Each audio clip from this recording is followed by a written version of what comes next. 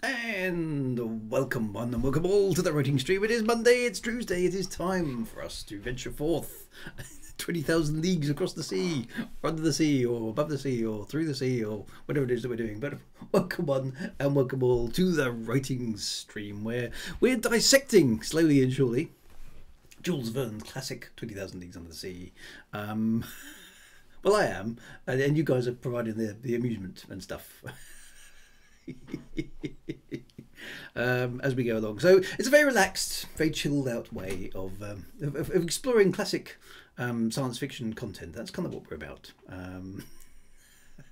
We'll see how it goes, but before we get into any of that, we must do the thing, because the thing is the thing. The thing must be done. Right. Let me scroll up to the top of the chat. Right, Hababoo is here. Ah, see, back in #1 spot there, Hababoo. It's always good to see you where you're supposed to be. Right at the top of the stream. Commander Tragic Blue 21 is here as well. The Hard Coders are here. Fresh as ever, ready to read Arrakis. Sean59 North TV is here as well. Well done, Sean59 North TV. Commander Sea Dweller is here. Having survived my earlier puns. I did enjoy that one this morning. I remember thinking to myself, that's not bad. That's not bad at all. And the Arrakis is here, fighting off the invasion of the Harkonnen. It's good to see you, Arrakis. Always good to see you both on the stream. Commander JR1988 is here. And Wintermute GB is here. Of course he is. Because he always is. It's just is. Man Monksoft is here, poised as ever, with his Wikipedia open and ready to go, just in case we need it. Alan is here as well. Alan RP42, always good to see you, sir. Bion Toxin is here as well. And anyways, seems to be Drew's favourite word in this stream. Well, I suppose anyway. I mean, anyway. What can I say to that? Luckily Luigi is here as well. Big 39 GT is here as well. So welcome one and welcome all to. Is that an MG hat badge? It is. Look, actually no. Is it an MG? No, I think it might be a Triumph TR6. I can't remember. I think my son gave it to me. It's probably a Triumph TR6. I've got a feeling it's a Triumph TR6. I think my son gave it to me some years ago. So I don't know why I've decided. To put a Triumph TR6 badge on my hat tonight, but I picked it up and thought, well, that one hasn't been out for a while. Let's wear that. The thing is, it's also a green Triumph TR6 badge, which of course makes it look like I've got a small hole in my head, which is Triumph TR6 sized, which is quite impressive. Is it a Spitfire? I don't know. Can you see it close? I can't, if I can get that close. I think it's a TR6. I'm pretty sure it's a TR6. I don't think it's a Spitfire. No. Well, that's got wings, isn't it? Sorry. No comment. Yeah, so I don't know a great deal about classic cars of that age vintage. Flat grill. So someone's going to talk about the refined funnel engines of the TR6 as opposed to the Spitfire, because it's a very interesting deployment of the twin fairing beam arms and the lower track control rods. Very interesting, you know. We're not doing that. Of course, if you have the later outrigger versions of the Model B Type 6,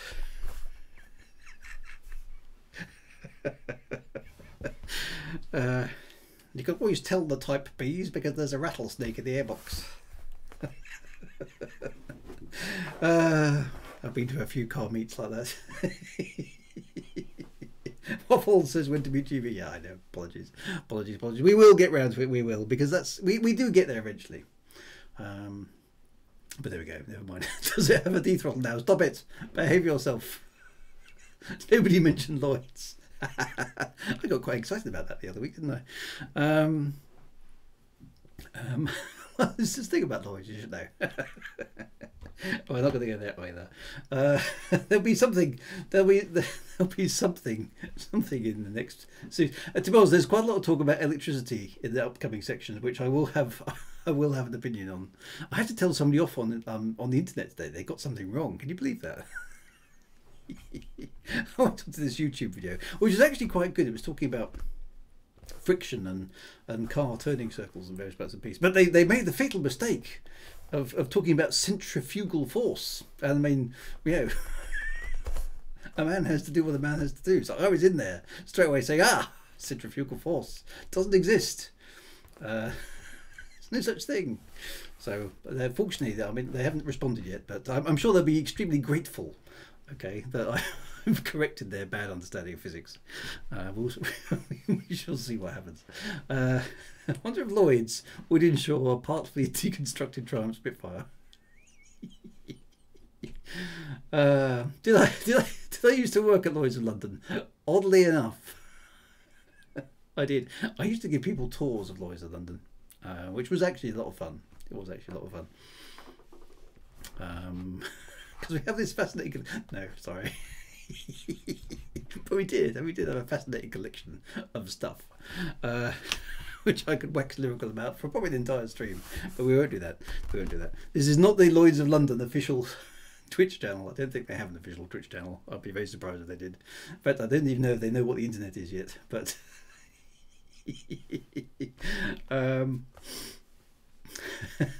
isn't it centripetal? It is indeed. Centripetal force does exist, but most people are talking about inertia when they think they're talking about centrifugal force. But there we go.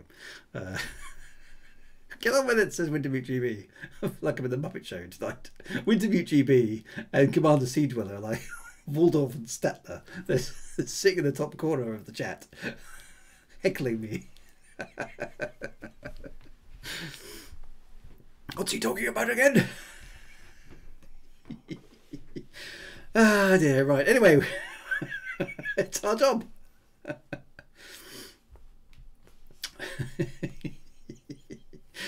Right. Anyway, right. What do we do? You started it last time. I did. Yes. I'm sorry about that. Right. Let's well, switch to here. Right. Here at least is the text that we're supposed to be talking about. So let's get on with it. Every force has an equal and opposite force unless it's a waffle. That stream wasn't half bad. Oh, it was all bad. You guys are good. You should audition for this. I think it'd be excellent. Right. Anyway, we left our intrepid hero. No, I am the unstoppable horse. Yes. Yeah, the power of the waffle. I will be the #1 streamer of Lloyd's of London. I'm pretty sure I've already got that accolade, but never mind. Right, right. So we left our intrepid explorers last week. They were stuck on top of the Nautilus. Well, they don't know it's the Nautilus yet. The what do they call it? The strange mechanical boat. I think they were calling about it. And basically they were on top of it, and then the boat it started moving off, hadn't it? At least been moving off for a while, and then it started to sink. So they sort of pounded on the top, and then a hatch opened, and they all got wrestled inside. So that was the dun dun dun at the end of last stream. So on to the next chapter. Now this is, as you can see, is chapter 8, and this has a nice bit of Latin. Okay, a nice bit of Latin. So everybody is still doing Watler, Waldorf and Statler. It would be ugly, but a busy flying a spaceship. What happens when an unstoppable force meets an inscrutable object? Unstoppable, we'll see about that, said Wintermute. Right, go on, right. We're supposed to be doing 20,000 Leagues Under the Sea. Behave yourself at the back of the class. Right. Mobilis in mobili, a nice piece of Latin. Now, I like a little bit of Latin, as you probably know. I would translate that as motion in movement. I think that's what it means. Now, I remember this so distinctly that I named, for those of you who probably remember, I named the ship in the Shadewood Saga the Mobilis, because obviously I couldn't call it the Nautilus, because that would just be plagiarism. You're not allowed to do that. So if any people on the stream watching, actually, I want to be a serious writer. Plagiarism bad. Okay, don't do that. Don't copy other people's work. But you can kind of make little nods to other things. That's okay. That's cool. You're allowed to do that. So I remember this chapter from years and years and years ago when I read this story, thinking, well, it's an electrical ship, right? And the Nautilus, as we'll find out, is an electrical submarine. And I remember this chapter, Mobilis in Mobile. And I thought, Mobilis, well, that's quite a good name for a ship, isn't it? Let's call it. So I did pinch this. So the Mobilis in the Shadewood series, if you've ever read any of my stories, is specifically named after this. A little homage to Jules Verne who has been called the father of science fiction. Whether he can be called the father of science fiction, I'm not sure, because we have decided on this stream that Mary Shelley is the is she the mother of science fiction? I don't know, or the grandmother. I don't know how it works, but we kind of agreed that science fiction started with Mary Shelley and Frankenstein, and Jules Verne came along a little bit later. And Jules Verne, bless him, did kind of try and big up Mary Shelley as a kind of, you know, I was inspired by her writing, so which is a cool thing that he did. No, he didn't, says Commander C to a still heckling from the back. Jules Verne seems to be the weird uncle of science fiction. Does that make me my cousin's brother's uncle's former roommate of science fiction? Asimov is right, is Verne, says Frank Meyer. So there's, as you can see, there's still a bit of debate. Anyway, so Mobilis in Mobili, this is a chap. Now what happens here is basically our heroes get bundled down inside you know, the metal machine, because that's all they have for it at the moment. They don't know who they're dealing with. Interesting enough, here's a little, the thing I was complaining about last week is that, you know, there was no Professor Aronnax seems entirely relaxed in the previous chapter about the fact that he's been exposed to the sea in the middle of the Pacific Ocean for goodness knows how many hours. But at least now we get a little bit of, you know, acknowledgement of that. You know, he's shivering all over. So he's a little bit chilly at this point. So at least there was a slight acknowledgement to the physical condition these poor guys would be, having been exposed on the top of a boat for goodness knows how long, being splashed by the sea. So they get kind of bundled down. They get chucked. The narrow hatch closes over and they're surrounded by a profound, so they can't see where they're going. Okay, they get pushed around, and at the foot of the ladder a door opened and instantly closed behind us with a loud clang. Okay, so they're sort of just chucked in a cell. Where were they? All was darkness, but such utter darkness. After several minutes my eyes were still unable to catch a single of those hazy gleams that drift through even the blackest night. So they're basically locked in a room with no lights at all.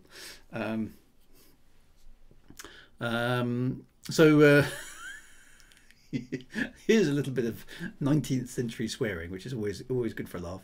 Meanwhile, furious things going on. Ned Land gave free rein to his indignation. Damnation, he exclaimed.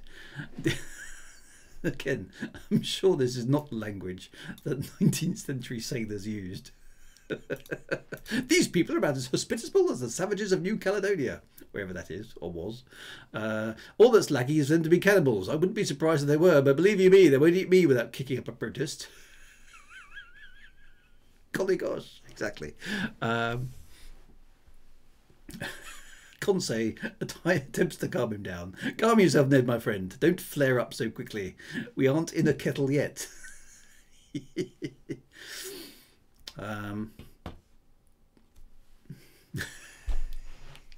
I like this. This next bit made me chuckle again for the apologies for the Americans on stream. Jules Verne, or at least I'm not sure if it is Jules Verne, or perhaps it's just the translator, does seem to have a little bit of a sniffy attitude towards Americans. So apologies for this. It's not intentional, but it is quite funny.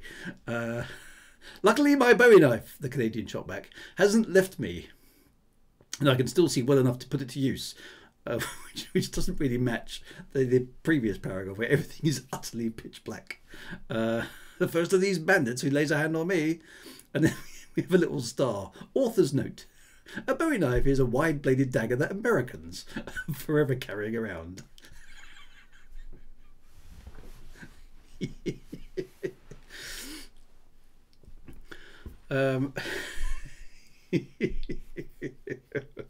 Yes, he turned the air blue with his terrible swearing. My goodness, what a bother. It's embarrassing. American blitzplaining. So that did make me chuckle. Right, and in a piece of advice that always works, doesn't it? Don't be so irritable. I get the feeling Professor Aronnax has never been married. Because it works, doesn't it? I mean, when you and your wife, or if you're a wife, you're having an argument with your husband, saying to the opposite person, now just calm down. Always works a treat. Top relationship counselling advice there from me. Okay, so the author's note is not in the French version. Okay, so the author has just dropped that in at that point for our convenience. So now we know that all Americans are carry Bowie knives around with them. Okay, how's your? By the way, Glenn, how is your Bowie knife? Is it still sharp? Is it? Do you have it to hand right now?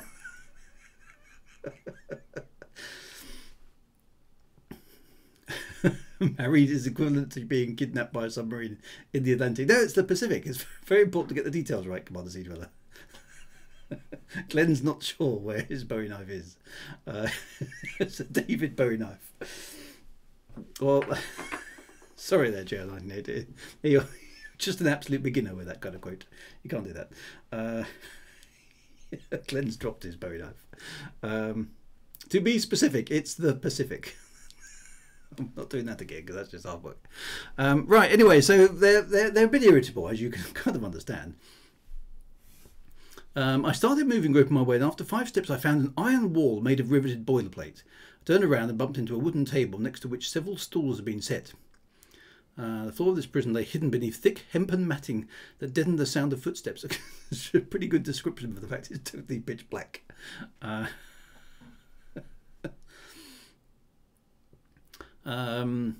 Anyway, so and it's tall enough not even lead man can reach the ceiling. So so half an hour goes by. I used my Bowie knife to butter my toast this morning. You know, excellent. I'm glad that you've got your Bowie knife, Glenn. Next time I go to America, I'm going to ask everybody. That's probably a bad idea, isn't it? Have you got a Bowie knife? When suddenly the lights get switched on, the prison lit up all at once. In other words, it was filled with luminescent matter so intense that at first I couldn't stand the brightness of it, and from its glare and whiteness I recognised the electric glow that had played around this underwater boat like some magnificent phosphorescent phenomenon. After voluntarily closing my eyes, I reopened them and saw the luminous force came from a frosted half globe curving out of the cabin ceiling.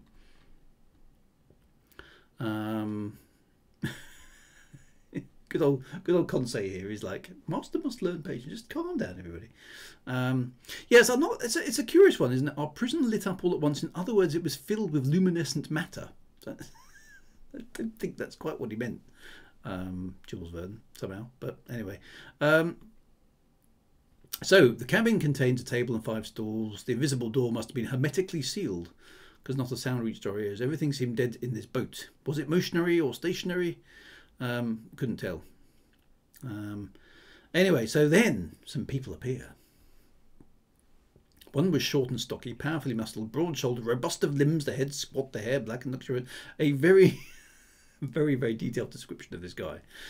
His whole personality stamped with that southern-blooded zest that in France typifies the people of Provence. The philosopher Diderot has aptly claimed a man's bearing as a clue to his character, and this stocky little man was certainly living proof of this claim. Anyway, so that's that guy. Then we meet somebody else. The second stranger deserves a more detailed description, so not just a single paragraph, more than one paragraph. A disciple of such character judging anonymous and stuff. I mean, it goes on for a while, this. Since his head reared like a nobleman's above the arc formed by the lines of his shoulders, and his black eyes gazed with icy assurance and calmness. Now, does anybody actually have black eyes? Is that a thing? I mean, you can have quite dark. I mean, I've got dark brown eyes. I don't know if you can see them. Look, there you go. Dark brown eyes, right? And people have green eyes and blue eyes and grey eyes. I've seen. I've never seen. Does he actually have black eyes? Maybe he was in a fight. Oh yeah, I've got black eyes. I don't think it means. I'm pretty sure. I'm assuming it means the irises are black, but I don't think I've ever seen anybody with black irises. Maybe they just look black, yeah. But no, the entire room is full with luminescent phosphorescence, Commander Seedweller. Surely enough to see the colour of his eyes.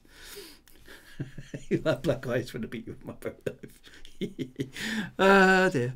Right, so icy assurance, calmness since the skin, pale rather than ruddy, indicate tranquillity of blood. What does that mean? Tranquillity of blood. Energy shown by the swiftly knitting muscles of his brow, and finally courage, since his deep breathing denoted tremendous reserves of vitality. So here's a tip. Okay, if you walk into a room and you want to impress people, right?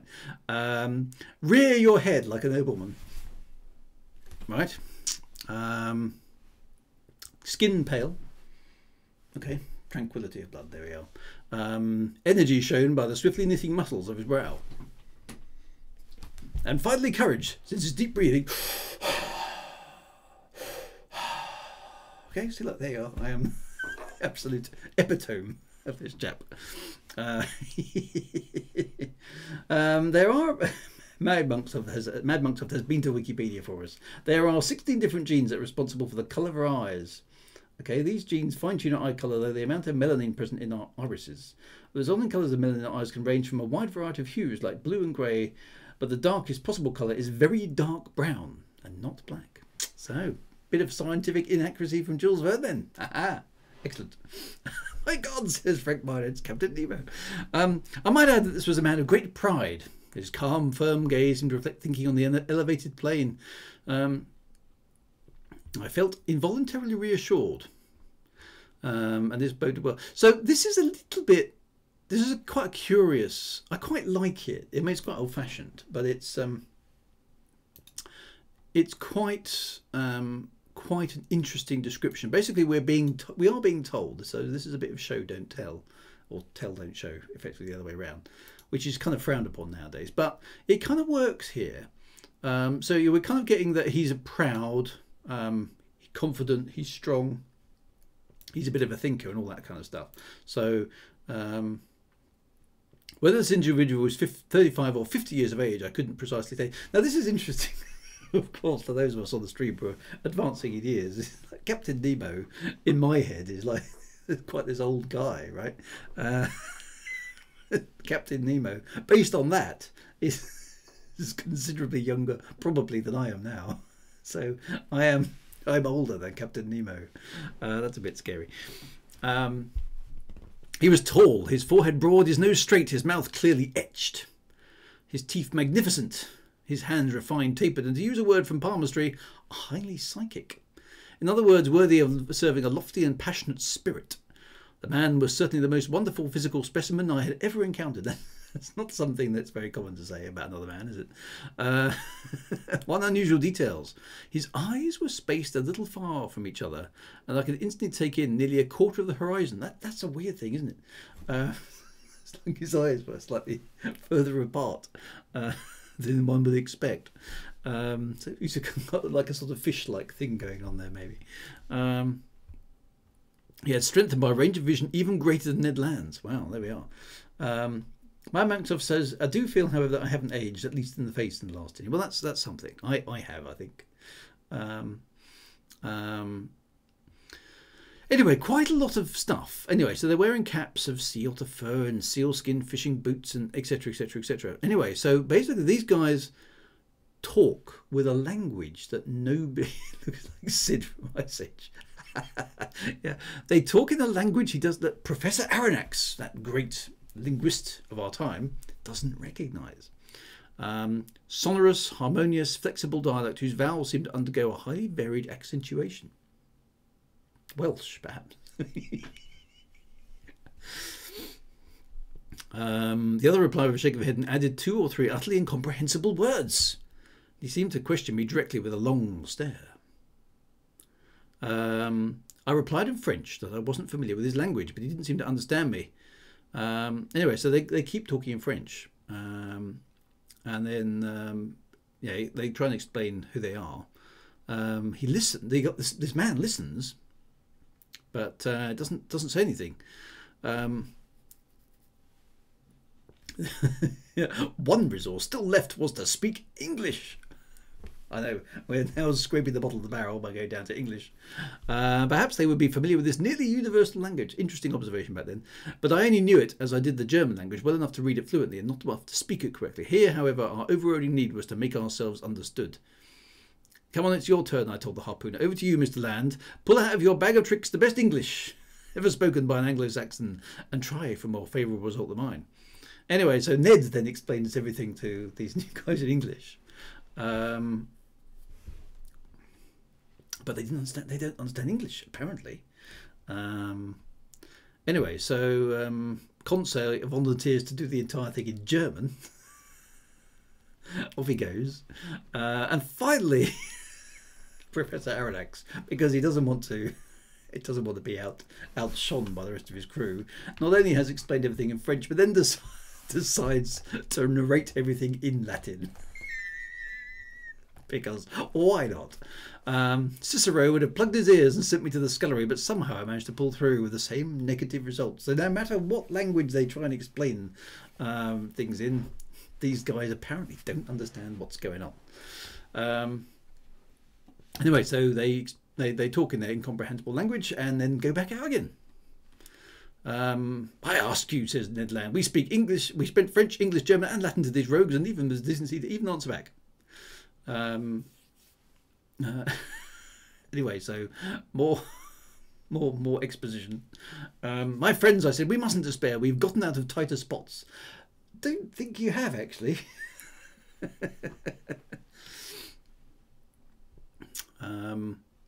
This bit's quite funny. My views are fully formed, Ned Longshowback. They're rogues. Oh, good. Well, and for what country? Roguedom, wherever that might be. So there must be some southern blood in them, says Aronnax. But whether they're Spaniards, Turks, Arabs, or East Indians, their physical characteristics don't give me enough to go on. And for their speech, it's utterly incomprehensible. Anyway, so these people talk for quite a while. And then there's another author's note here, just in case. A steward entered. By the way, a steward is a waiter on board a steamer. It doesn't explain what a steamer is. A steamer nowadays, of course, is a small like saucepan thing with a hole in the bottom, where you put water in the bottom and it steams your vegetables. But that's not what a steamer was in the 19th century. A steamer is basically an ocean liner that is powered by steam, hence the word a steamer. So anyway, that's what he means. So a steward is a waiter aboard a steamer. That's what a steward is. Anyway, so he comes in and lays a place setting so they can have a meal. A steamer in America is what the dog leaves on the lawn on a cold day.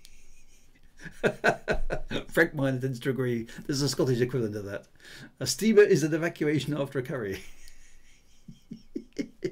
See, this is why I like having a multinational stream, an international stream. It's we get so many variations on various different things. Anyway, so they get this nice meal set for them. Look, overlaid with silver dish covers, various platters have been neatly positioned on the tablecloth. We sat down to eat. So no hint. Interesting here. There's no hint of like actually, we're going to object and not eat and demand an explanation. No. They've set a silver service before us. We're going to sit down and enjoy ourselves. So assuredly, we were dealing with civilized people who had just pinched us off the top of their boat, jammed us in a cell, subjected us to darkness for half an hour, and then switched the light on and ignored us. But no, it's fine. We'll just eat their food. Just feels a bit odd, a bit contrived, just a bit weird. If it hadn't been the electric light, I would have thought we were dining with the Hotel Adelphi in Liverpool, or the Grand Hotel in Paris. However, I feel convention to mention that bread and wine were totally absent. Water was fresh and clear, but it was still water, which wasn't what Ned Land had in mind. Among the food served, I was able to identify daintily dressed fish, so they've always got a good cook on board. Couldn't make my mind up about otherwise things, and I couldn't tell whether their contents belonged to the vegetable or animal kingdom. And as for the tableware, it was elegant and in perfect taste. Each utensil, spoon, fork, knife, and plate bore on its reverse a letter encircled by a Latin motto, and here is its exact duplicate. I have written it down. Mobilis and mobili, N. Oh, and there we go. There's a translation of the Latin. Moving within the moving element. Motion within movement, I think that's my version. More pithy. And it's a highly appropriate motto for the underwater machine. I think it probably is. I think it's good. It's a good motto, isn't it? But Ned and Conseil are much more practical. They just eat their food. So, and eventually Aronnax joins them.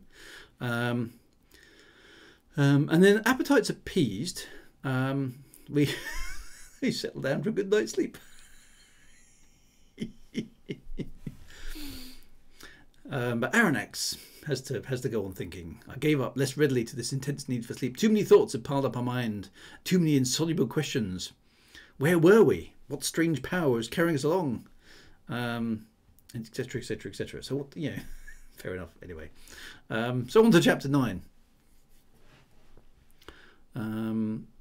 Yeah, they're still in the cell. Okay, so they stay in this cell for several chapters. And he looks around the cell again. Nothing has changed. And then there's a little bit of explanation of why he's feeling a bit lightheaded. The heavy air was no longer sufficient for the full play of my lungs. So, in essence, over an hour's time, a single human consumes all the oxygen found in 1,000 litres of air. So, basically, they're beginning to suffocate. And then Aronnax is basically, again, a little bit of Jules Verne. I'm pretty darn good at science. It's being injected here as he starts talking about how you remove carbon dioxide from air using potassium chloride and carbon dioxide with potassium hydroxide. So it's all very scientific, which is quite good. How does he do it? Does he store it in high pressure tanks and so on and so forth? So lots of that's some good scientific detail from our man Jules Verne. Commander Sea Dweller is like, I'm so bored, let's rescue someone and ignore them to wind them up. I know. So yeah, so early CO2 scrubber. So it's all sense. Now, this is from an era of science fiction where it was important to explain how stuff worked because people didn't really know. And then suddenly the air is refreshed. Suddenly I was refreshed by a current of clean air scented with an salty aroma. It had to be a sea breeze, life-giving and charged with iodine. Is there a lot of iodine in sea air? I was like, iodine? Really? And then at the same time I felt a swaying, a rolling of moderate magnitude but definitely noticeable. The boat was up to the surface of the ocean and is exchanging its air. So that's it's quite a nice little technical touch. So basically it's showing that he's thought about the Nautilus, the way it works. If it's under the water, then the air's going to go bad after a while. And then there's basically he's basically exchanging the air kind of manually. So that's quite interesting.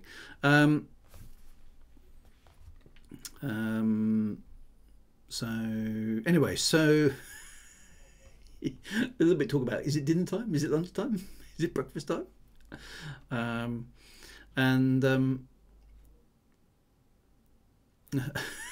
Unless they're fattening us up, says Ned. Anyway, still obsessed about cannibals.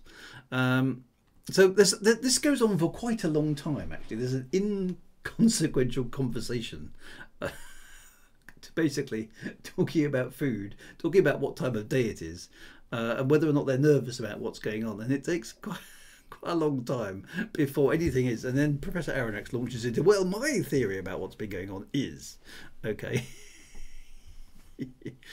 And then they do finally at this point start thinking, well, at least Ned does, thinking about actually breaking out. Been in here for like 24 hours and it's the first time anybody says, yeah, maybe we should try and escape. But I mean, it's the point is well made that, okay, well, you can break out of the cell maybe, but where are you going to go, because you're on the submarine in the middle of the ocean. So I don't know, build a scrubber with what you've got. So Verne was responsible for Apollo 13. Well, yeah.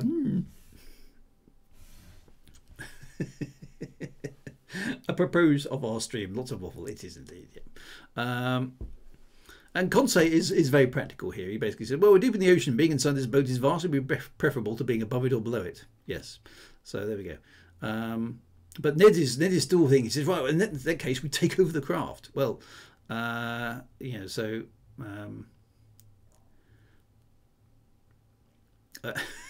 It's a slightly overwhelming view of his own superiority. He says, some promising opportunity might come up, but I don't see what can stop us from taking advantage of it. If there are only about 20 men aboard this submarine, I don't think they can stave off 2 Frenchmen and a Canadian. It's like, okay, so you've got an ace, a king, a jack, and a spade. Well, I've got three. I've got 2 6s and an 8.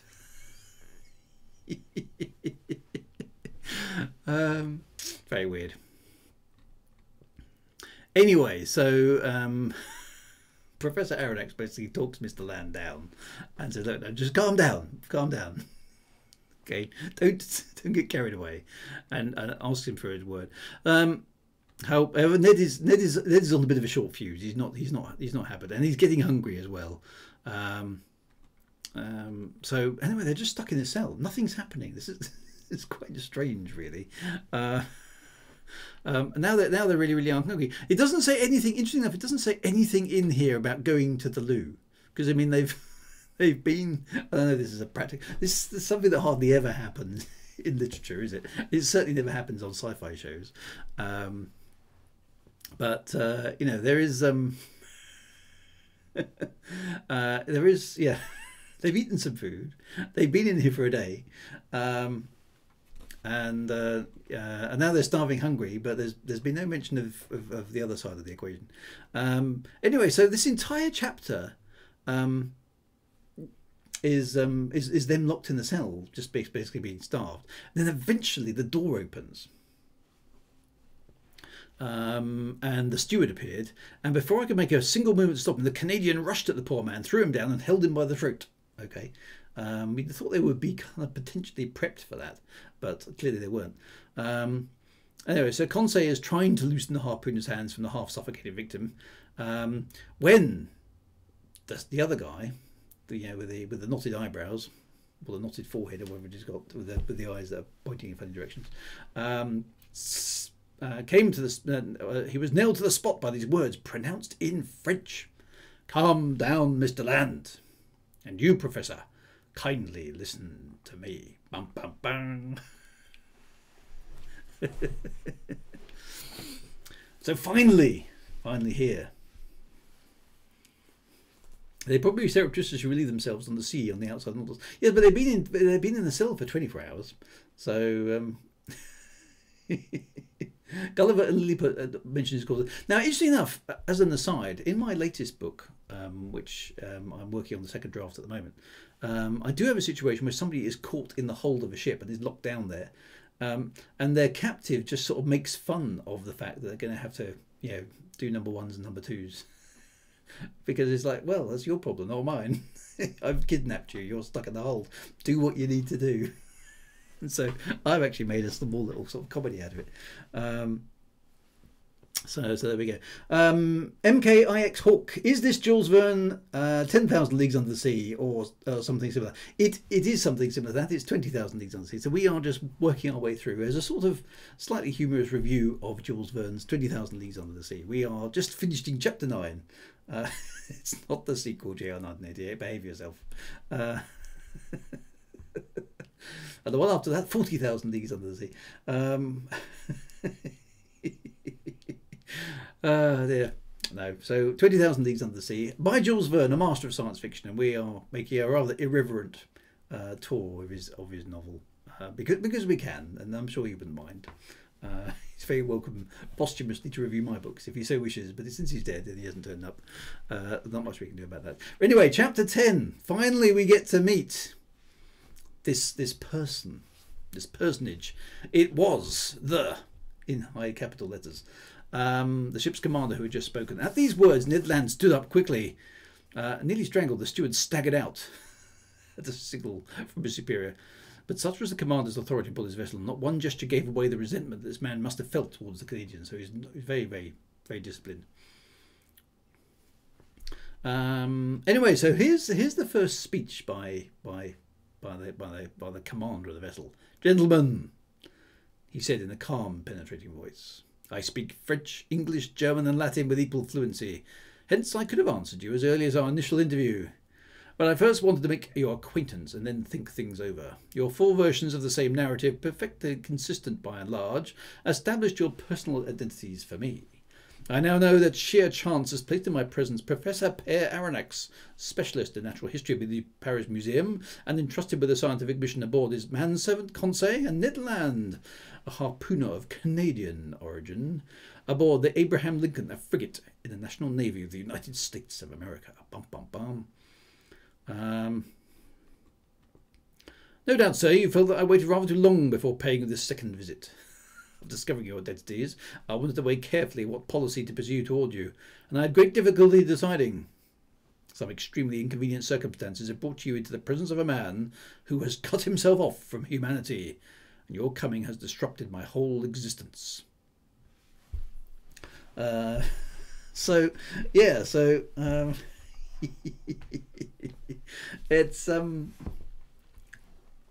so we're basically introduced here to a man who has decided to cut himself off from humanity. He is rather arrogant, and takes his time to consider things.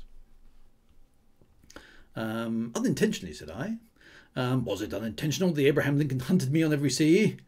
And then was it unintentional that Mr. Leadland hit me with a harpoon? So anyway, so Professor Aronnax basically tries to explain, well, you've been charging around the sea without and ramming things. So, what do you expect?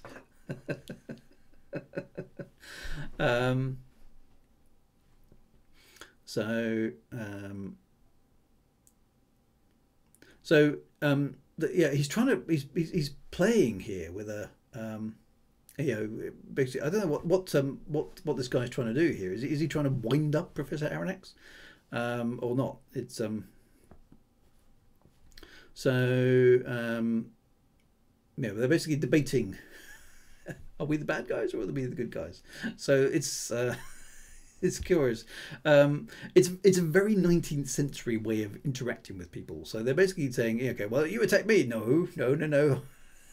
You attacked us first. No, I didn't. So it kind of has a feel of that sort of thing.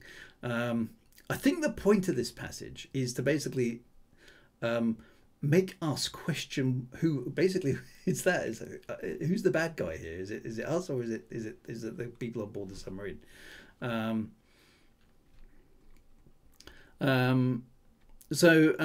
Anyway, so he basically comes to the conclusion, actually, I'm a nice guy after all. So my natural compassion, to which every human being is right. So basically, I am a good guy. So I'm not going to murder you in cold blood. You will be free here. In exchange for that freedom, more totally related to it, I'll lay on you just one condition. So you're free. You're entirely free. You're entirely free. But there's one condition. Okay. Go on, sir, I replied. I assume this is a condition which an honest man can accept. He says this better not be too bad, this condition. Yes, just this. It is possible that certain unforeseen events may force me to confine you to your cabins for some hours. Since I prefer never to use violence, I expect you in such a case, even more than any other, your unquestioning obedience. So basically you're entirely free, except when I choose to lock you up. Will you accept this condition? There's no debate. Professor Aronnax just agrees. We accept, I replied. But could you just explain this first? You said you would be free aboard this vessel. Yes, completely. What do you mean by this freedom? Freedom to come and go and to closely observe everything. In short, the freedom we selves I enjoy, my companions and I aboard the ship. Pardon me, sir, I went on, but that's merely the freedom that every prisoner has, the freedom to place himself. That is a good point, actually. That's a good point. But I think I would have possibly debated this before I said, we accept.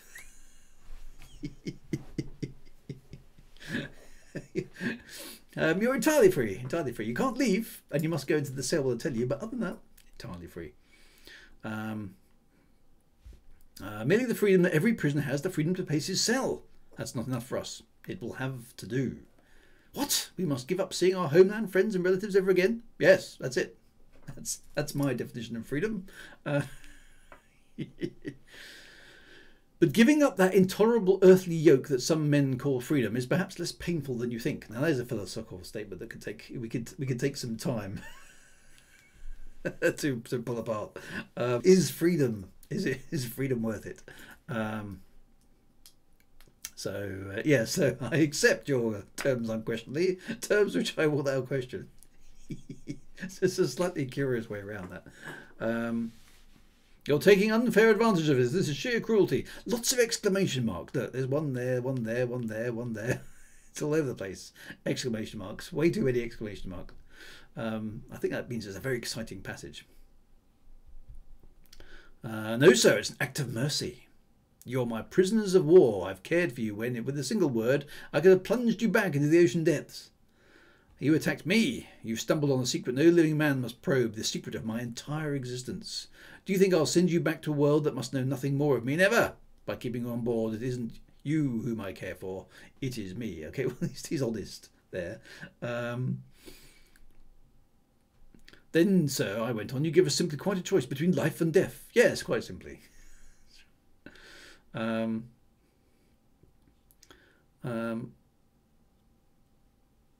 so, yeah. Okay, so it's a slightly curious thing. And then, anyway, the guy continues on. Oh, I have heard of you, Mr. Aronnax, Professor Aronnax. You, if not your companions, won't complain too much about a stroke of fate.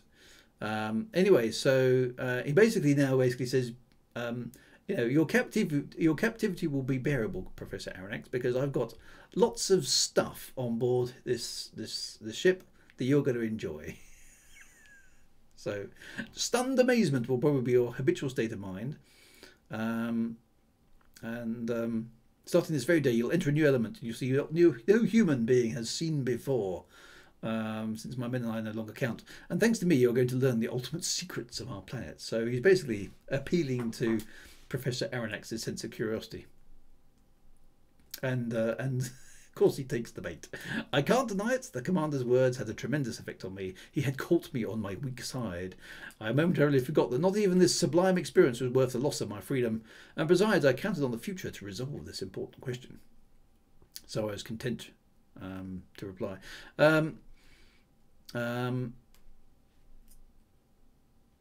And finally we get introduced to the name.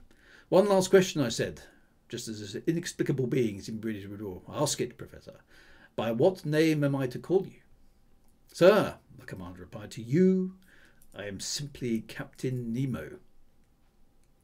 To me, you and your companions are simply passengers on the Nautilus. And then there's another author's note that in Latin, Nemo means no one. Bum, bum, bum.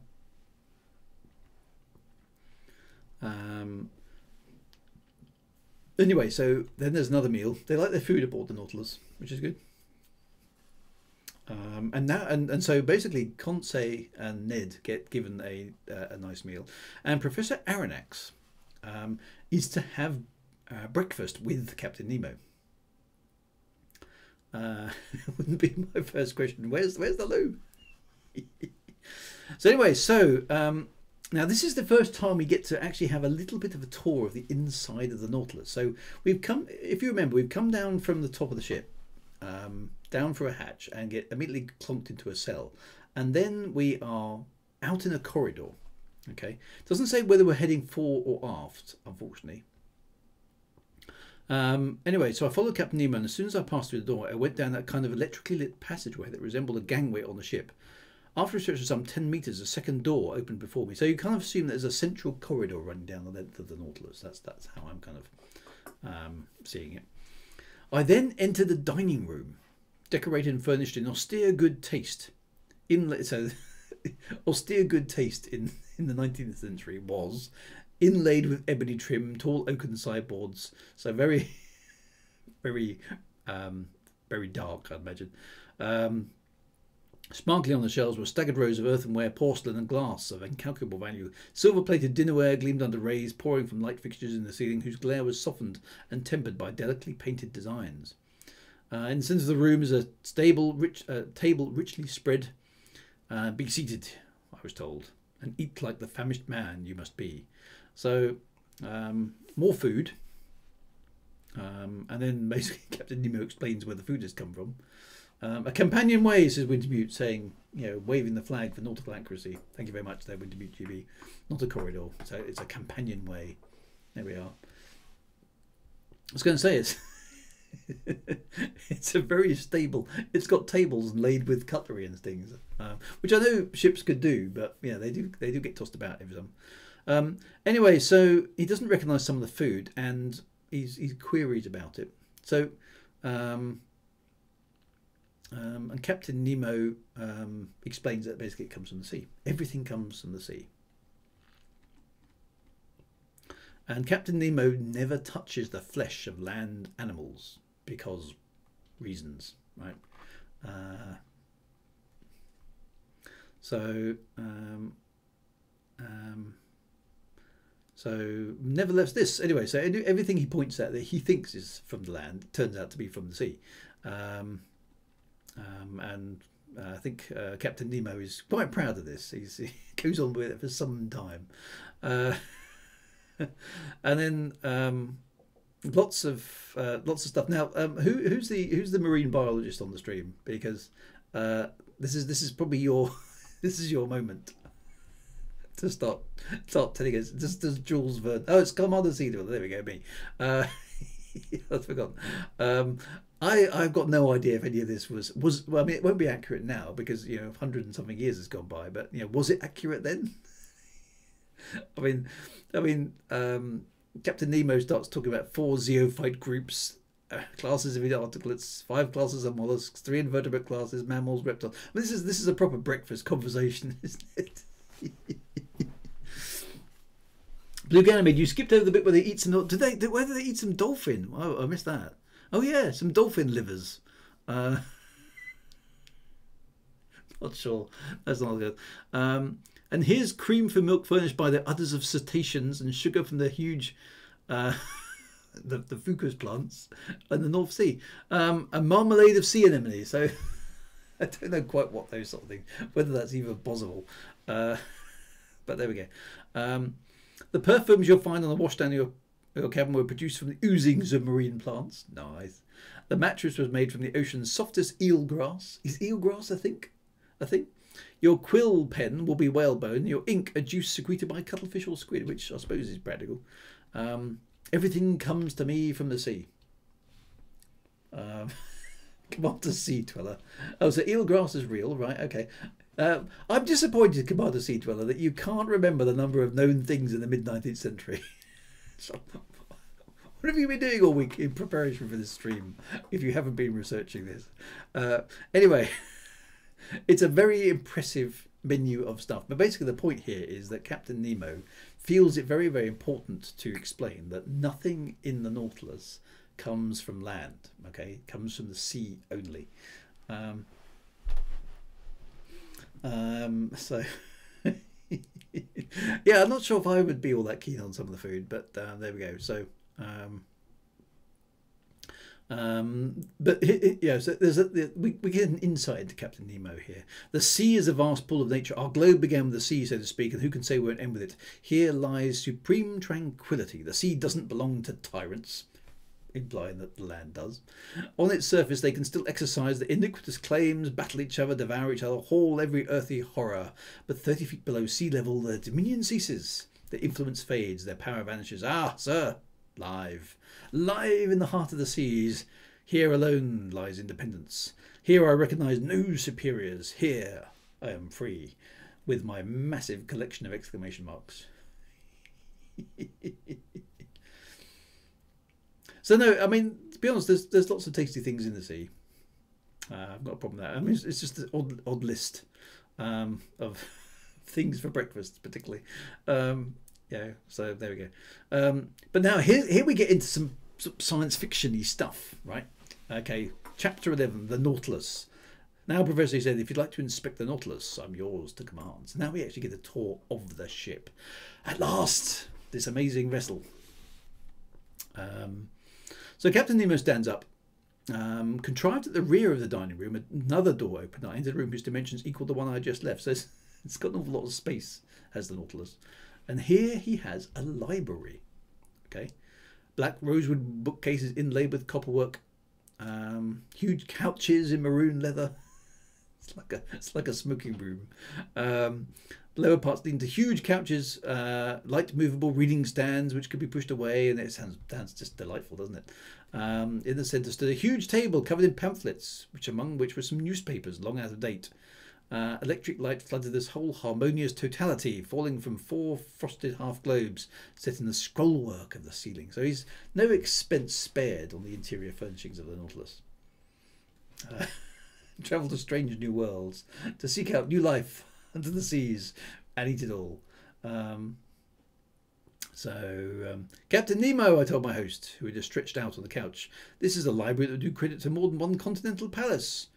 Anyway, so there's enough room on the Nautilus, apparently, to have 12,000 books. Okay. which is a lot of books. Okay. My sole remaining ties with dry land. That day I purchased my last volumes, my last pamphlets, my last newspapers, and ever since then I've chosen to believe that humanity no longer thinks or writes. In any event, Professor, these books are at your disposal and you may use them freely. So Captain Nemo has a big library, basically. It's interesting what gets mentioned here, actually. All the odd detail, all these books were shelved indiscriminately without regard to the language in which they were written. This jumble proved that Nautilus captain could read fluently whatever volumes he chanced to pick up, so he's fluent in all the different languages. So amongst these books, okay, so he has Homer to Victor Hugo, Xenophon to Michelet, Magellan to Madame George Sand, lots of science about mechanics, ballistics, hydrography, meteorology, geography, geology. Humboldt, Foucault, Henri St. Clair de Ville. It just goes on and on and on and on. Plus the transactions of France's Academy of Science. Yeah, so there's a lot of stuff here. Is Nemo? It's Nemo Captain Messer. It's a pretty ungodly TBR list. It is. Any Jeffrey Archer? You got any Mills and Boone? Amongst the works of Joseph Bertrand, the book entitled The Founders of Astronomy, which came out in 1865. So, and Professor Aronnax is smart here. 50 Shades of Blue.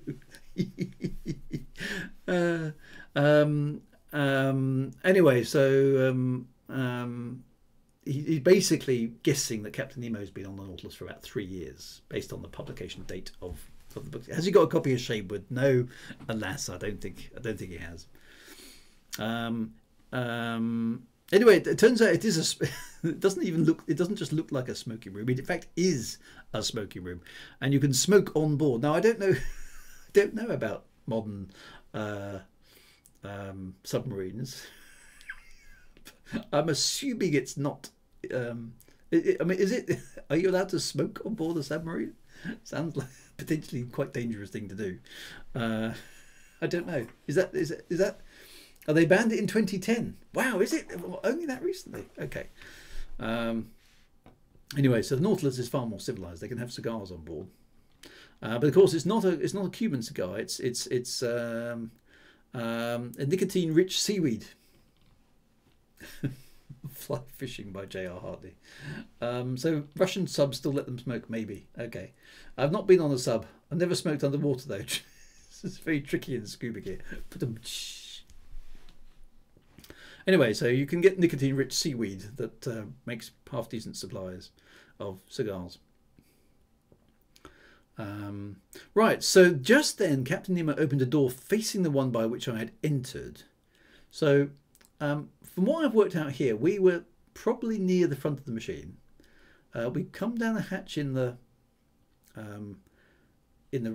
top of the submarine, down into a companionway. Let me get this right.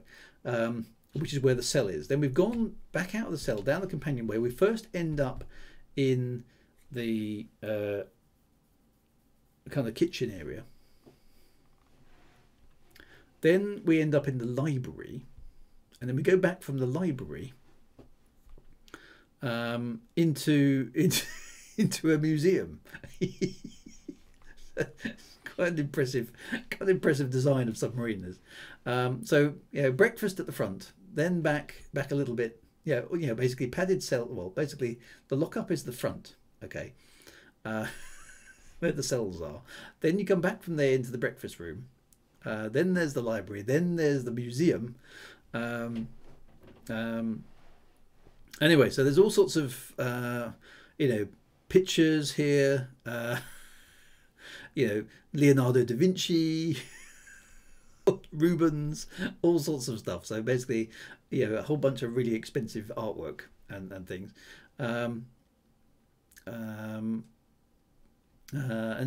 Basically Nemo says he's a collector of fine art. So there's plenty of stuff. And then there's sheet music by Mozart, Beethoven, Rossini, Wagner. There's a full-sized piano organ in here as well. So anyway, so he likes his music. So he's basically he's a bit like us actually. He's got his books, he's got his food, and he's got his museum of fine art and some music. So it's a pretty good life. And a full size. I mean, what is a piano organ? I mean, that's a pretty big thing, right? A full-size piano organ in a submarine, that's probably never been done. Anyway, so after the works of art, I mean, this museum bit of the ship must be pretty big.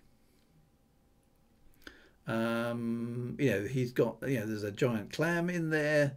There's basins, and there's displays of sponges, the displays of all sorts of things,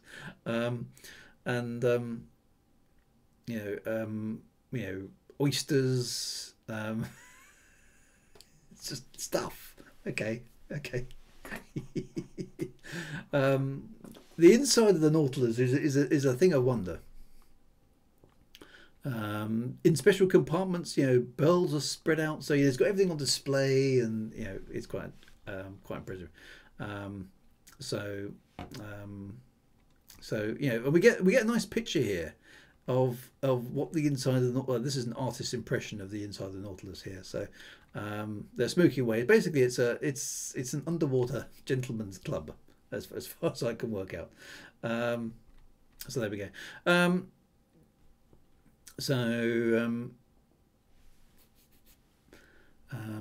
Anyway, he kind of assures you, because he's interested in all this stuff. But he says it's my curiosity is about the motor power. So come on, Mr. Nemo, show us how the damn thing works.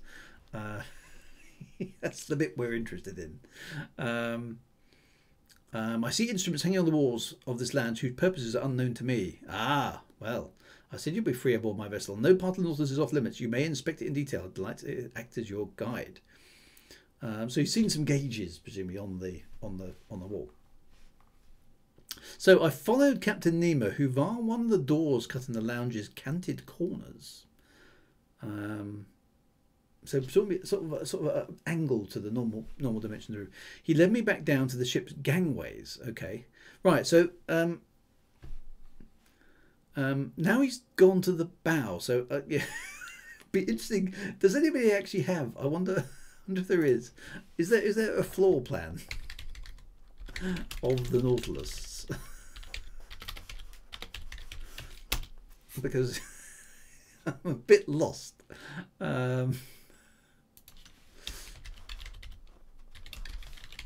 Let's see if anybody's built one. I mean, that's the Disney version. There's a plaque there, but does anybody? Here we go. Right. Some fans have obviously tried to figure it out. So it's got multiple decks. Okay, that sort of makes sense. So let's have a look. Okay, so we've got deck B here. Okay, so we have a wheelhouse, chart room, saloon, passageway, pump room, secondary lookout chamber, diving chamber, power compartment, freshwater storage, and Nemo's cabin. None of which has been referred to as yet. So let's have a look at that one. Okay, here we go. Right, so Nemo's cabin is apparently right at the front. Ned and Conseil's cabin is there. There's Aronnax's cabin. There's the pilot's cabin. This is the saloon. There's okay, so this must be the Disney version, right? Is there a toilet on the dock? I can't see one. There's a crew shower. Maybe that sort of doubles up in a weird sort of way. There's no sign of the museum there. There's another one there. I'm not sure. I don't know. There's a few attempts basically to kind of figure out where all the rooms were, but I don't think it doesn't look like there's a definitive floor plan for the Nautilus. I'm afraid. So we're going to have to kind of work with it. Okay, so I don't know. Were we heading towards the back of the ship, and then they've turned around? He took me to the bow, and there I found not just a cabin, but an elegant stateroom with a bed, a washstand, and various other furnishings. Your stateroom adjoins mine, he told me, opening, and mine leads into the lounge we've just left. Okay, so hang on a bit. Which is the lounge?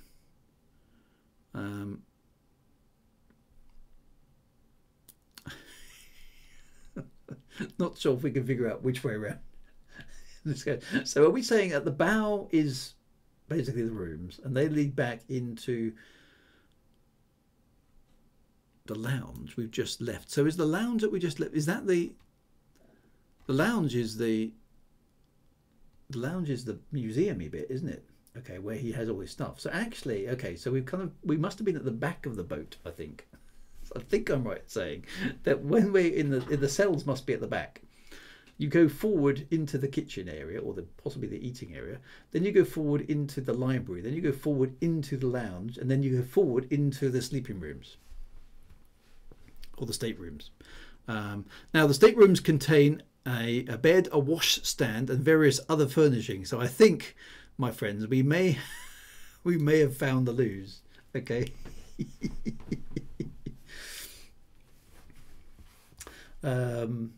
So, and he gives different names, different names of different parts of the room. Not very nautical names, actually. Yeah. So brig, galley, stern. As I recall, says someone to the left, it's believed the original Nautilus internal layout is dimensionally inconsistent. I think that's quite probably accurate. But I do think we've probably found the loo, or the head, I think as it's called on ships. I can only thank my host. I found the loo at last. So I think various other furnishings is basically as close as that as we're going to get. Right, so Captain Nemo has a room quite close as well. And the captain's stateroom has an austere, almost monastic appearance. An iron bedstead, a work table, some washdown fixtures, subdued lighting, no luxuries, and just the bare essentials. And then we get an explanation. Okay, so now we get some exposition. There are some gadgets on the walls of the stateroom, presumably some gauges and levers and things. These are the devices needed to navigate the Nautilus. Here, as in the lounge, I always have them before my eyes, and they indicate my position and exact heading in the midst of the ocean. You're familiar with some of them, such as the thermometer, you know what that is, which gives the temperature inside the Nautilus. The barometer, which measures the heaviness of the outside air and forecasts changes in the weather. The humidistat, which indicates the degree of dryness in the atmosphere. Now we nowadays call that just a humidity meter, but a humidistat will do. The storm glass, which mixture decomposes to foretell the arrival of tempest. Now I've actually got one of those.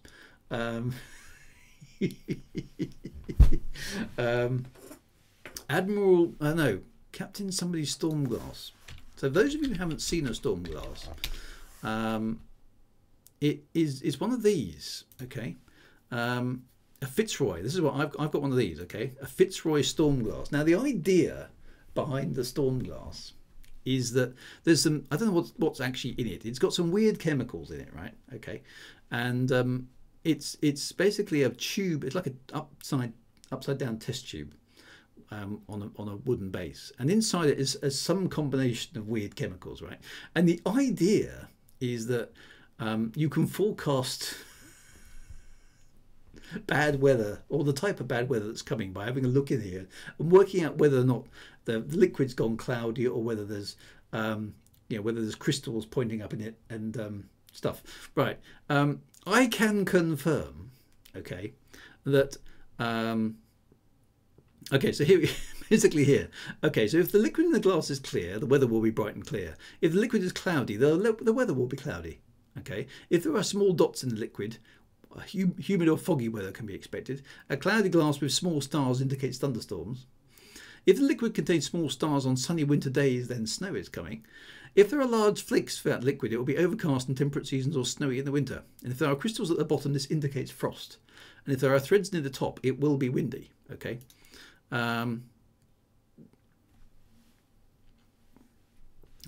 Having observed mine, okay, throughout many different tempests of very different types of magnitude, throughout a considerable period of time, I can confirm without a shadow of a doubt that it's utter bollocks. Okay, it's a very curious thing to have. Okay, because it's quite cute and it's quite fun, and it's old-fashioned and it looks good. It's a good conversation starter, but it does not work. All right. You're far better off with a weather forecast, let me assure you.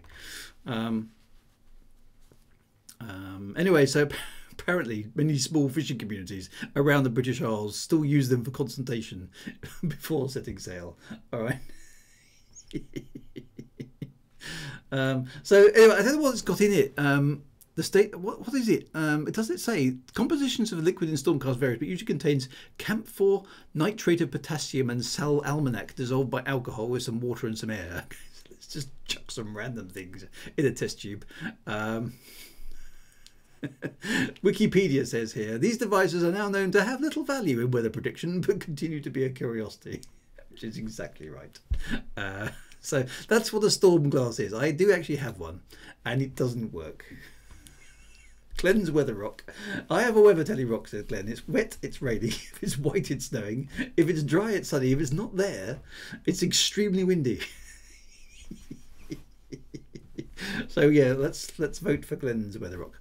There's one of those at, I think, at Land's End in the UK, which is what is it? Weather forecasting stone. I'm sure it will show up. Where is it here? There we go.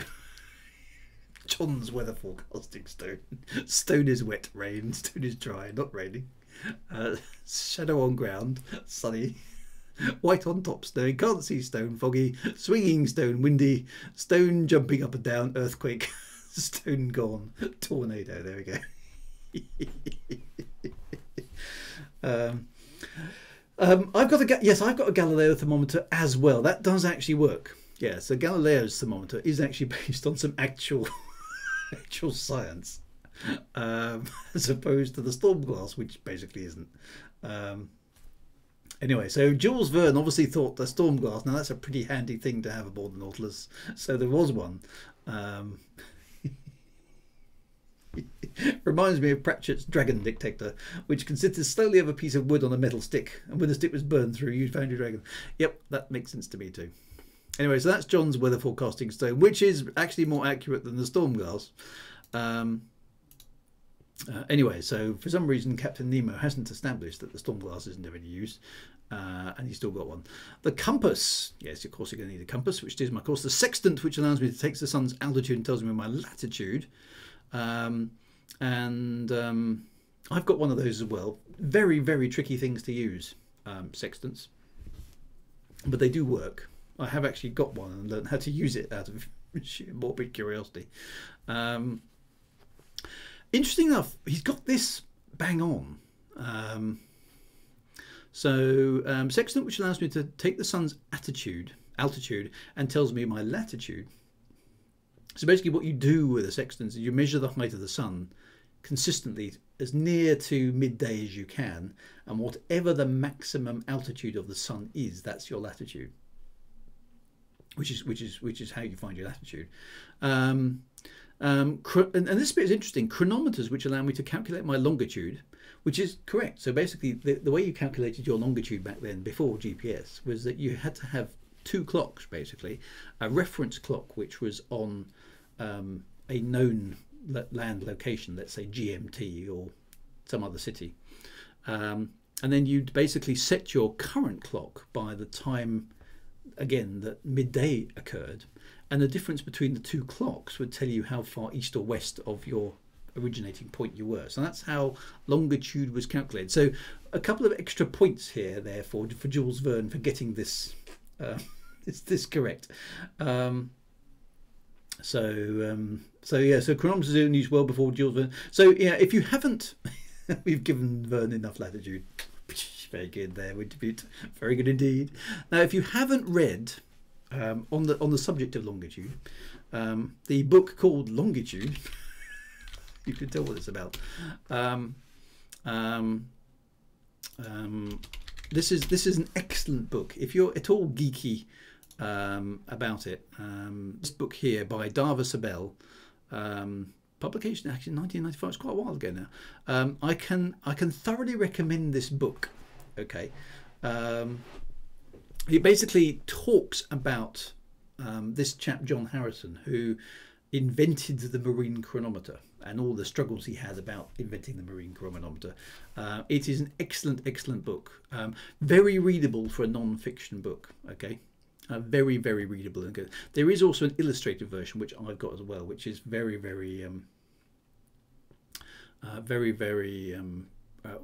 worth reading. And if you do live in the UK and you get an opportunity, go to the Greenwich Observatory, and you can go and look at the timepieces that John Harrison made, which basically did crack the longitude problem. And the longitude problem basically was because they didn't have accurate clocks before this point, because you couldn't take a pendulum clock out to sea because it wouldn't run properly. They did basically they had the same problem they had in my Shadewood saga. The moment you sail out of sight of land, you have no idea where you were. So there are quite a few ships that kind of came a cropper in the night when they thought they were far from land and turned out that they weren't, and ran into the shore in the middle of the dark, or ended up on a reef somewhere. So quite a lot of people died because of this longitude problem. And didn't have enough resources to get to their destinations, of all sorts of stuff like that, right? And so the longitude problem for decades and decades and decades in nautical terms was one of those unsolvable mysteries. Well, if you could solve the longitude problem, then you could solve anything. So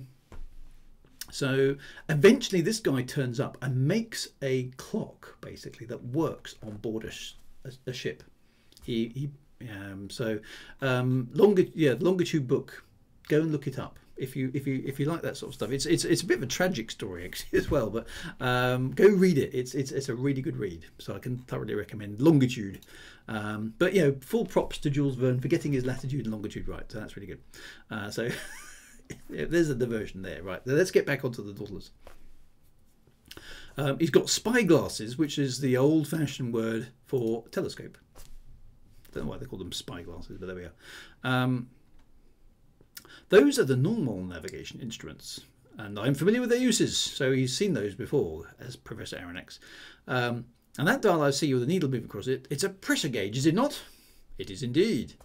Okay, so it tells Captain Nemo how deep the Nautilus is going.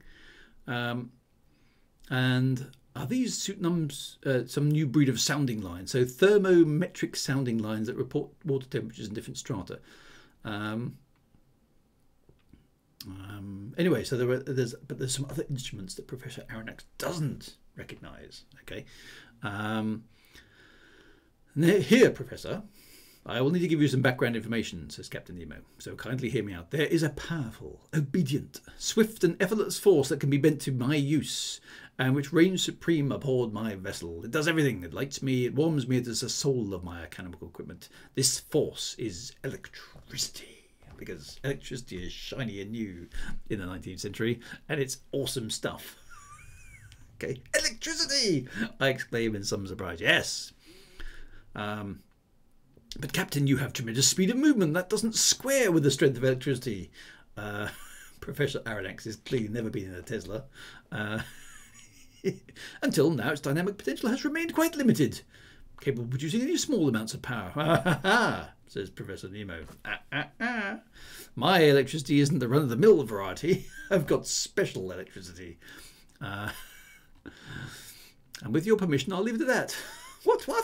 No, I won't insist there. I'll rest content with simply being flabbergasted at your results.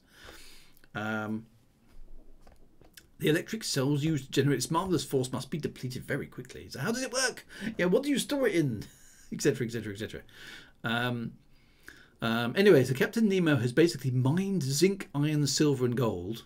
Not sure what gold is useful for electricity, but the sea itself somehow charges the ship. Okay, so there was no shortage of sources. In fact, by establishing a circuit between two wires immersed to different depths, I'd be able to obtain electricity through the diverging temperatures they experience.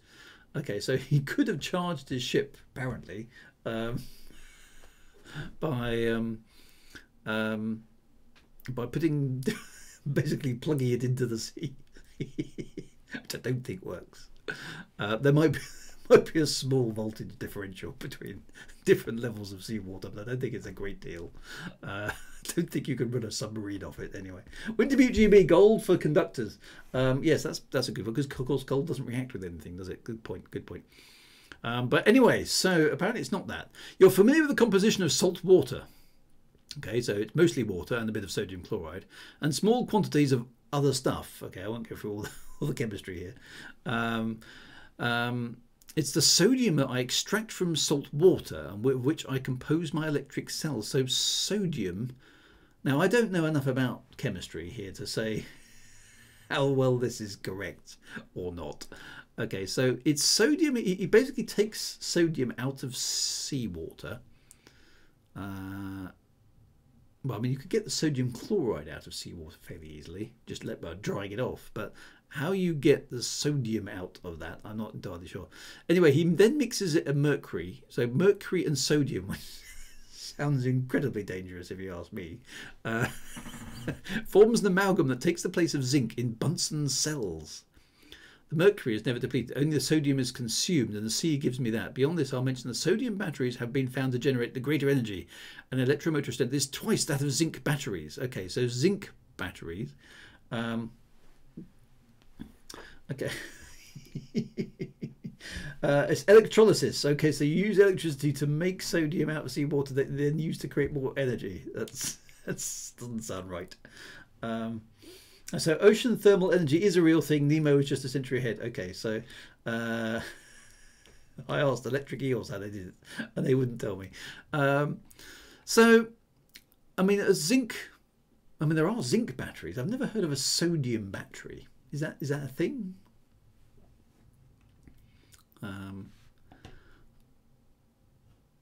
So basically, Professor Aronnax asks a good question here. So how do you get the sodium out? Obviously, your batteries could do the extracting, but if I'm not mistaken, the consumption of sodium needed by electric equipment would be greater than the quantity you'd extract. Yeah, otherwise, it would be a perpetual motion machine. It would come about then, in the process of producing your sodium, you use up more than you make. Ah, well. Okay, so I don't extract it with batteries. I utilise the heat of the coal from the earth. From the earth, I said. Well, from the sea floor, if you prefer. So basically, it doesn't explain what he uses the coal for, but somehow the coal allows him to extract the sodium, which he then uses to generate electricity, and the sodium is consumed in some fashion. He could produce the air on board needed, but it'd be pointless because he basically rises to the surface of the sea to go and get it. And you can store it in special tanks, and you can stay down in the sea longer as a result of that. So it's the Nautilus has the surface to replenish its air, and over time it needs to have its energy topped up with sodium that he uses coal to extract from something. So I'm not quite sure how it works. Okay, so Mad Monksoft says that sodium ions as a battery might work. Okay, so it's quite close to a lithium ion battery. So but there are better options now. So actually, he's not too bad, is he, old Jules Verne on that? So sodium-ion batteries are a thing. They presumably maybe weren't a thing back then. Anyway, so he's he's got a clock that runs on electricity. It runs with an accuracy rivaling the finest chronometers. Actually, if it's an electric clock, it'll be a hell of a lot more accurate than any kind of mechanical clock. So that's quite good. He's got a 24-hour clock. The dial before our eyes indicates how fast the Nautilus is going. So he's got a speedometer as well. So basically it's taken the place of wind, steam and water. And then we go to have a look at the Nautilus's stern. Okay. So basically we figured out that he's now familiar with the whole front part of the boat. Okay, and so here he tries to describe the internal layout. So Jules Verne obviously had an idea here.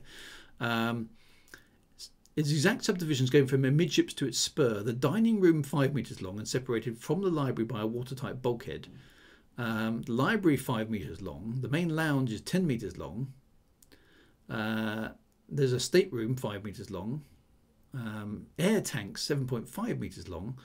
A total length of 35 meters. Okay, so it doesn't now sound as big as it did. Doors were cut into the watertight bulkheads and were shut hermetically by means of India rubber seals, which ensure complete safety aboard the Nautilus in the event of a leak in any one section. So this is before vulcanization of rubber, I think. So India rubber was the best that they had, which is fair enough.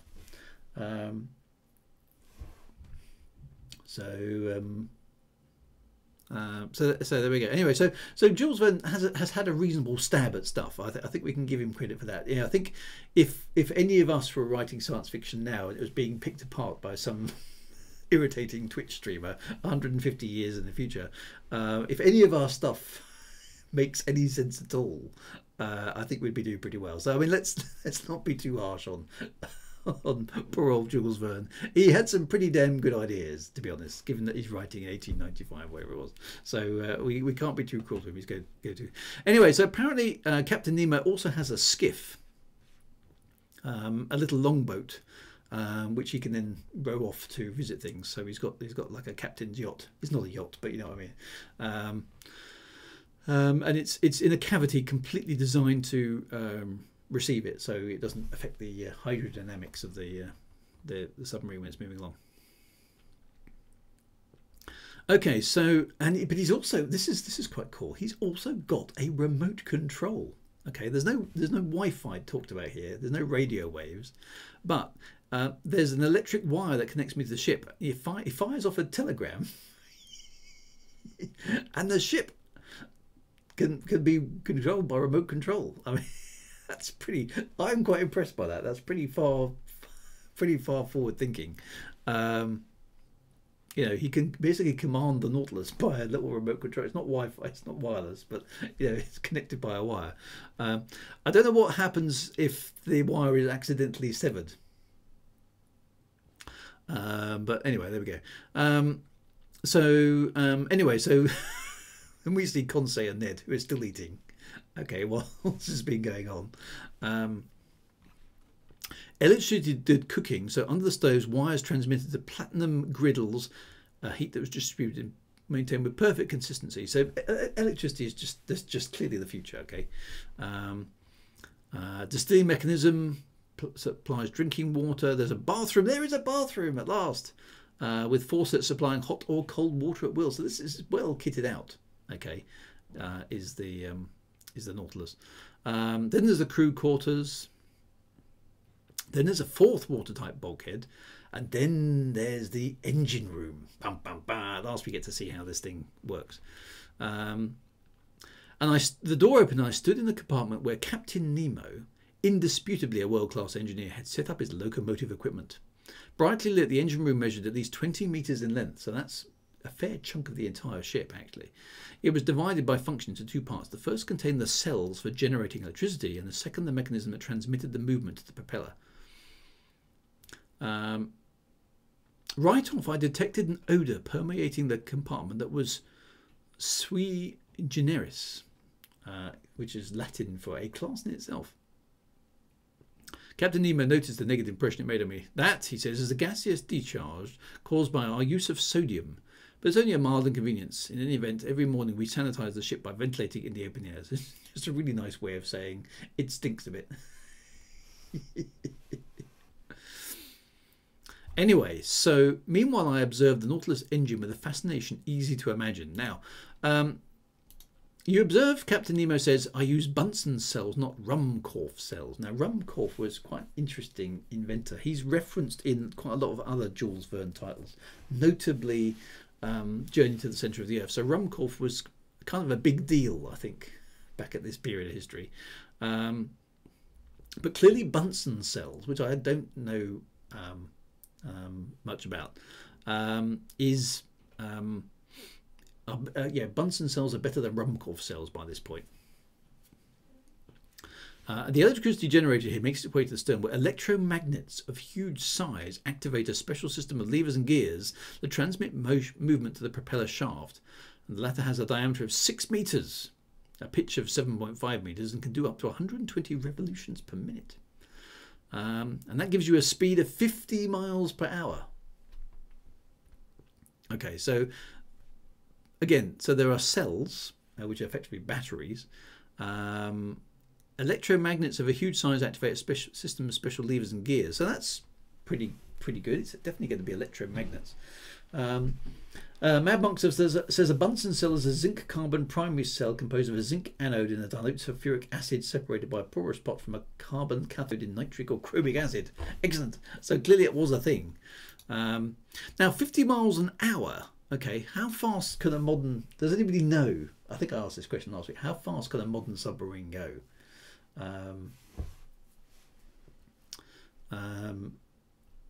Because that's 50 miles an hour for anything on the sea is it's insanely quick, isn't it? 50 miles an hour in water is pretty damn fast. So yeah, and does he mean knots or does he actually mean 50 miles per hour? I will not the original translation means. Anyway, so 35 miles per hour is the record, Google says. So nothing modern has gone more than 35 miles an hour. That's 50 miles an hour. It's just like, that's just starstruck. That's just basically warp speed compared to anything. So there we go. So interesting enough, electromagnets activate a special system of levers and gears. So it's not a kind of direct drive submarine. So yeah, so anyway, that's pretty impressive stuff if you can do 50 miles an hour. There lay a mystery, but I didn't insist on exploring it. How could electricity work with such power? How can it be done?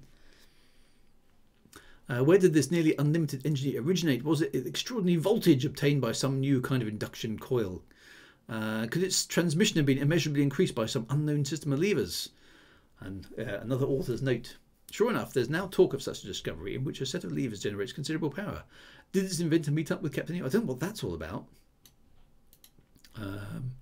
Anyway, Captain Nemo said, I vouch for the results and try not to explain them. I've seen the Nautilus at work out in front of the Abraham Lincoln. I know where I stand on its speed.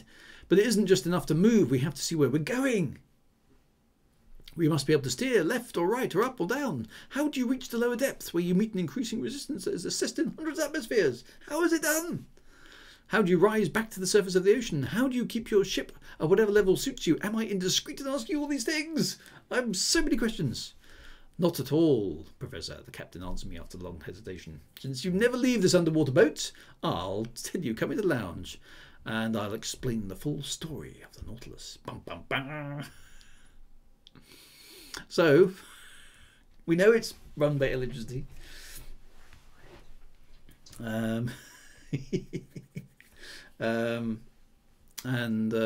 pretty damned impressive. It's got lots of instruments on board. There's loads of stuff on board, yeah, it's an impressive machine. So for a sort of science fiction undertaking, you can see why this was quite exciting story at the time, because it's like here's an amazing thing.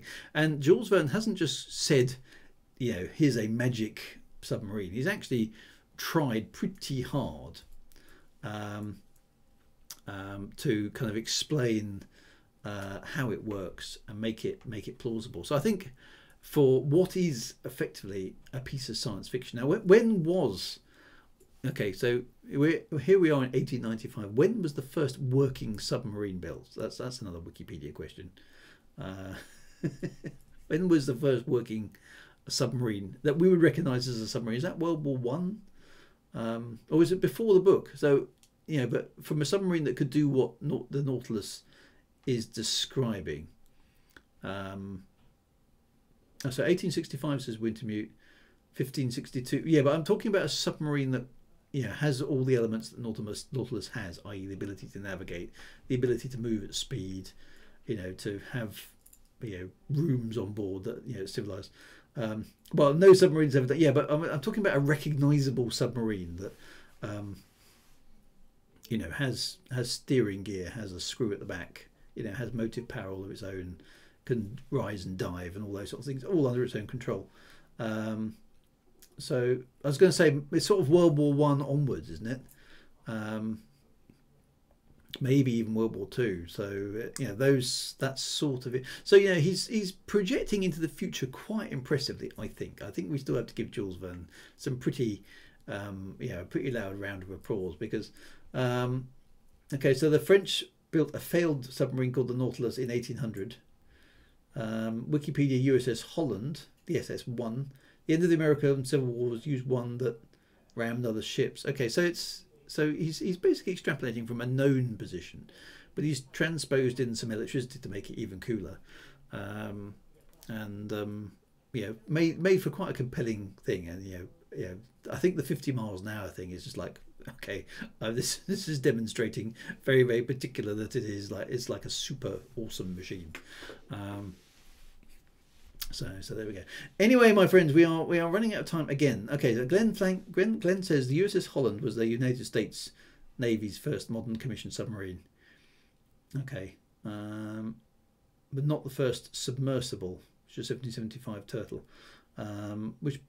So first modern sub dates from 1900. So he's basically presumably taking ideas that were current at the time and then extrapolating into the future a bit, which is what science fiction writers do.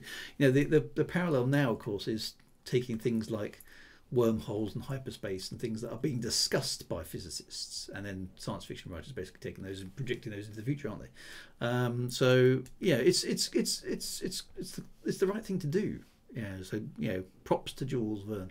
So next week, which will be our fourth week. Now we are very slowly making our way through this story. I'm not sure how long do you guys want to spend on this one, because I think we've proved it's a good book. I'm happy for us to say it's a good book. I'm happy to do another week on it because I think it's really, really good. I don't know how, because there's a lot of adventures to go on this. And do we cherry pick some good bits, or do we just basically say, guys, read it because it's a good story, or do we want to skip to the end and find out what happens next week? Because it's a good story. I mean, or we can just keep going through it. I don't mind. What would you prefer to do? Because it is a good book. There's some good stuff in it. It's a good adventure. Atova says, first time chat. Hey, going through your Elite series on YouTube and checking to see if you are streaming now. You are. I am. Yes, I am. Good to see you, Atova. Here's a sub to say thanks for the retro content. Oh, no problem at all. Yes, so lots of retro content on there, indeed, for you to enjoy. Can we have something newer after this? Yes. Cherry pick. There's just so much listing of aquatic life. Okay, so I think cherry picking is quite a good idea. So cover the underwater diving section though. Okay, could we skip on a bit? Okay, we will. This rate will finish it in June. Okay, well, we'll skip on through the best bits. Nominate to me the best bits. I mean, I know there's the bit with the squid, and there's a maelstrom and various other bits, and there's the underwater bit, and there's the bit with the pearl and various other bits and pieces, and there's bits that go wrong as well. They have some problems, but there's some dramatic bits in there which are good storytelling. So obviously the squid fight, yes. So yeah, okay, so we'll go for it. Okay, well, we'll crack on from there next week. I do want to do a little bit. We'll do a little bit next week about the actual description. We won't spend too much time on here, but there's some of the just construction stuff in there is actually quite interesting. So we'll do a bit of that next week as well. The page which has on it the words at the end, says Wintermute.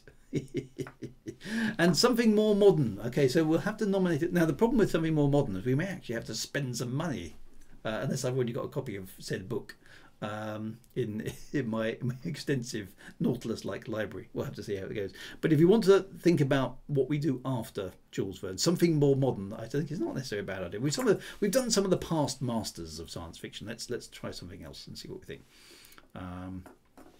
Now, I don't know actually, for something that it is in copyright, am I allowed to put it on the screen? Or do I just have to hold the book up and read it to you? Because I can download an EPUB version of a thing and stick it on a Kindle emulator on the screen. But I mean, is that slightly dodge? I don't know. I'll have to investigate that. Anyway, my friends, that's a topic for another day. Look after yourselves. Have a fantastic week ahead. Be good. Amazon do a lot of Kindle books for 99p. Yes, there we go. Asimov and Hugo and places like that. Yes, we could do some of those. We won't tell anyone. If this goes to trial, I want separate lawyers. We'll figure it out. Asimov is not a bad. We could do Asimov's first Foundation book. That's a bit of a classic, isn't it? Or some Ringwell, Larry Niven, things like that. So anyway, we'll see. We'll figure some stuff out. Right, be good, my friends. Have a fantastic weekend. Right on, as always. Take care, and I'll see you soon.